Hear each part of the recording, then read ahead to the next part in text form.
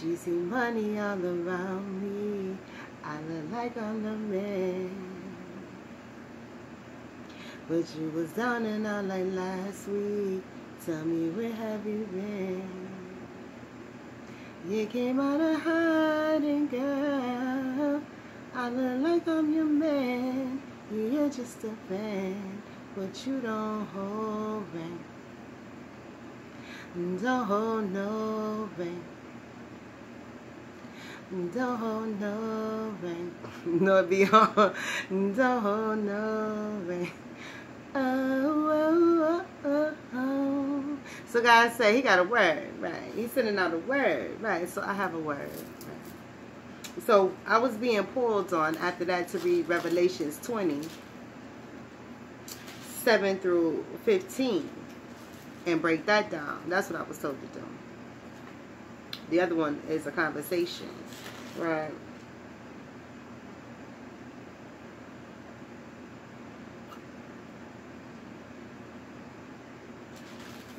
Never think that when your eyes play trick on you, that it's not another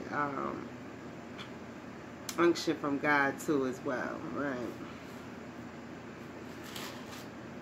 So with that being stated, Revelations 20, 7 through, what did I say? 7 through 15.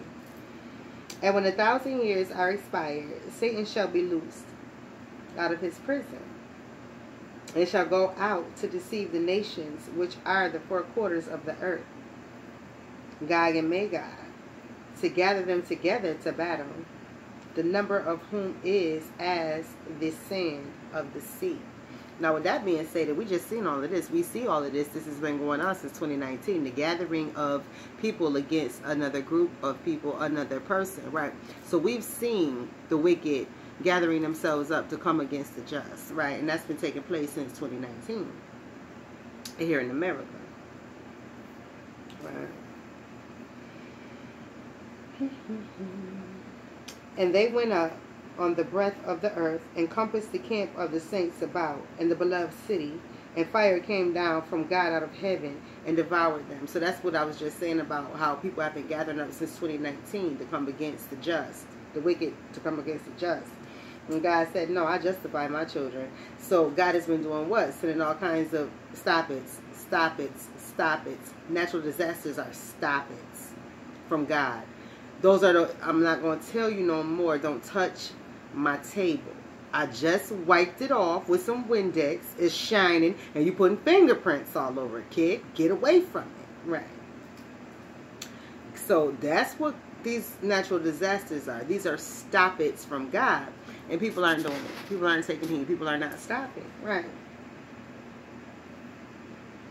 So verse 10, and the devil that deceived them was cast into the lake of fire and brimstone, where the beast and false prophet are, and shall be tormented day and night forever and ever. So the beast, the false prophet, and the devil will all be locked up together forever and ever and ever. So that's a specific, that's for a specific group of people who went way too far in life. So now they'll all be locked up with who? Their favorite person, the devil, right? Forever and ever and ever to receive torment, right? It says tormented day and night, forever and ever and ever, for those who say God is a forgiving God, God is a loving God. Excuse me. Right. Don't you get tired of your child's nonsense? Yes, you do. Don't you want to knock your child's head off? Yes, you do. Don't some of you knock your child's head off? Yes, you do. Right. So verse 11, and I saw a great white throne, and him that sat on it. Verse 11, and I saw a great white throne, and him that sat on it, from whose face the earth and the heaven fled away, and there was found no place for them. And I saw the dead, small and great, stand before God, and the books were opened, and another book was opened, which is the book of life. And the dead were judged out of those things which were written in the books, according to their works. So everyone is judged. Now, with this being stated, when we looked at the first one, okay, let's go back. If you watched my, my Word with Love, where I just had like a 2-minute one just now, the one preceding this. Well, with that one, it was talking about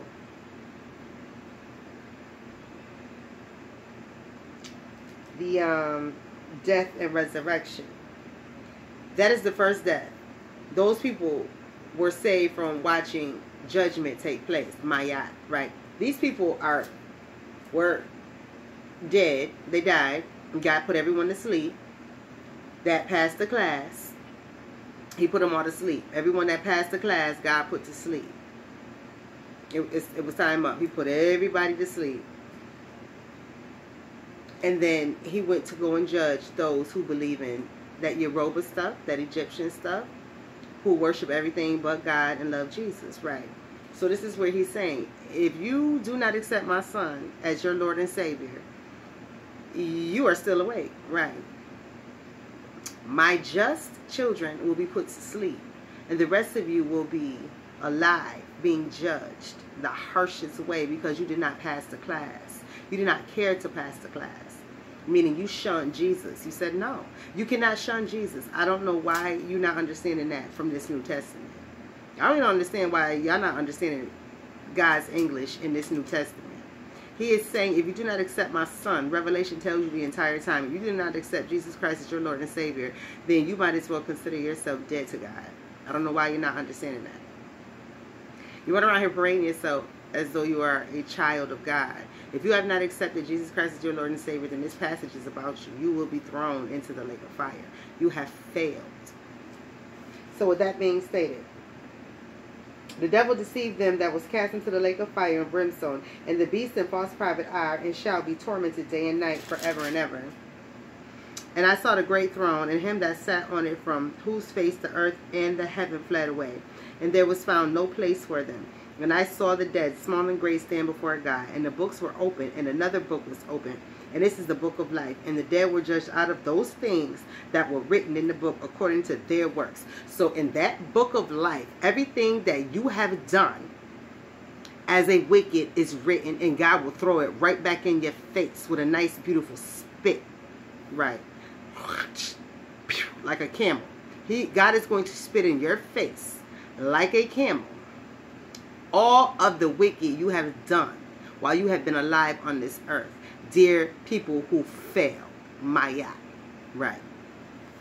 All anyone who has not accepted Jesus Christ as their Lord and Savior as of now, God has spit in your face like a camel, right? If you have accepted Jesus Christ as your Lord and Savior, you are not even really a real Christian. You know what you're doing. You sitting and grinning, right? And I'm talking about being in chick's face.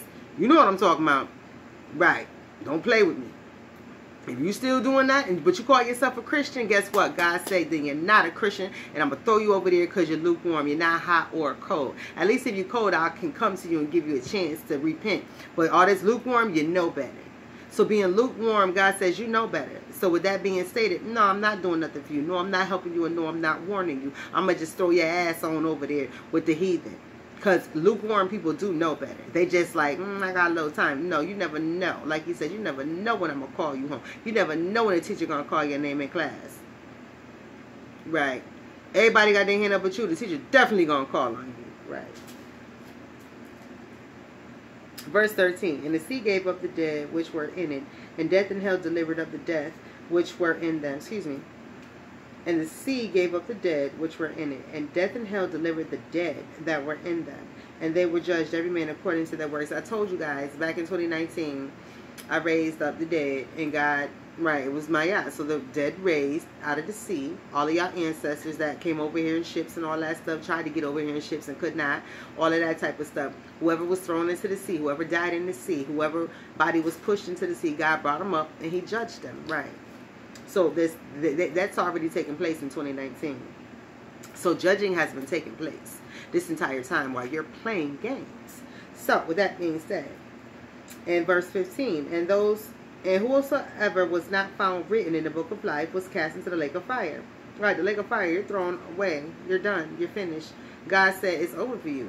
Lake of fire, you're never coming back. But for those who are the devil, the false prophet,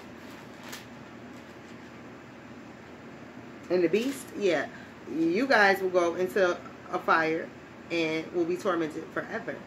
Exactly. God does not care the same way you don't care. God don't care the same way you don't care. So stop saying God is a loving God and God is a forgiving God. Excuse me. Are you coming to Him for forgiveness? Are you forgiving people? Are you changing your life? Are you changing your ways? Or are you just quoting things? Are you just mocking things, repeating what you hear? But none of this is what you live at all. None of this scares you at all. None of this makes you say, "Ooh, maybe I should stop." Right? No, it does not. If it's driving you, if me reading this Bible drives you to be more evil, then please understand you'll be in this lake of fire, and you have a beautiful, beautiful evening, because we're in excellent, aren't we? Are we in evening? Nope. Dang, we still in afternoon? Well, guess what? We'll be excellent within 30 minutes. It is 4:28 on my clock. So we'll be excellent real soon, because we're still in gray. But like I said, if this pulls you and drives you to do dirt to me, guess what? You will definitely be thrown in a lake of fire. You are definitely on that list, right? Your heart is heavy as I don't know damn what. And that swing broke your ass bone. Good. Coccyx is broken, right? Your coccyx is broken.